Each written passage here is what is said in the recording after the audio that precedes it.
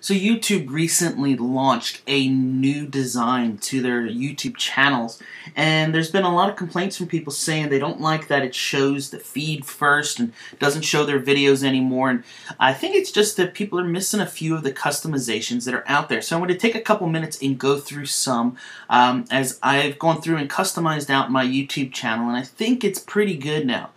So first, you can see I still have the background like I used to have on each side of the main segment.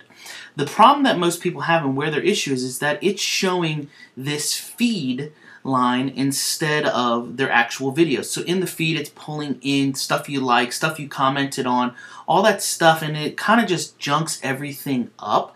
But you can go in and edit this. So let me show you how I did mine. So first I went into the edit channel, and in here there's a couple different things. You can upload a new avatar if you want to. You can change colors, you can add background images. I already have one in, so it's all there. The next part, which is really important to do, is to go into this info and settings segment and to fill this all out. Make sure your title, your description, tags are all set. Make sure your channel's visible on YouTube, because if it's not visible, people aren't going to find your stuff.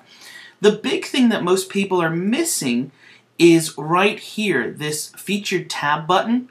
You need to make sure that you're setting your default to something. So you can set it to be straight to your video, straight to the featured tab, or to your feed.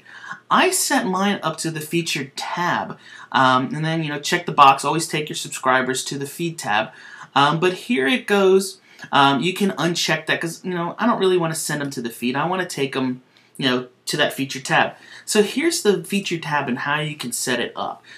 Check the box to enable it. Here's 4 options that they give you, and they're a live version. So if you click one, it's going to change your template down below, and you can scroll down and see what it's going to look like, so you can find what you like. I used this blogger one for now, I believe, and liked that.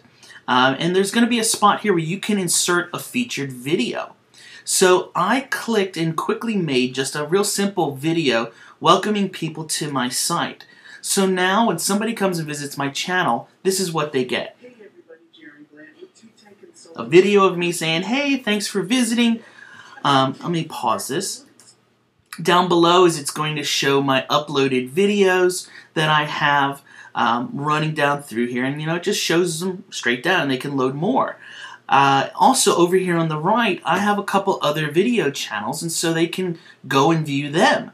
Playlists are also now pulled up here on the front, so creating those can be really powerful over in here. And then the other thing that's really cool now is they give the ability to also have links here, more than just one link to your site. So since I do a lot of social media speaking, and also I built some custom WordPress sites, I was able to add links that go to that. So somebody who's watching one of my videos about me speaking or seeing one, and they say, you know what, we want to hire this guy, they can click the button, and it's going to take them straight over to my speaking page in my site now. That option wasn't there before. So go in there, do those customizations, and set things up. Remember I talked about the importance of that description? It shows right here for people. So go in, take a couple minutes, get yours customized out, set it up, and it can really, I think, be a powerful thing for you.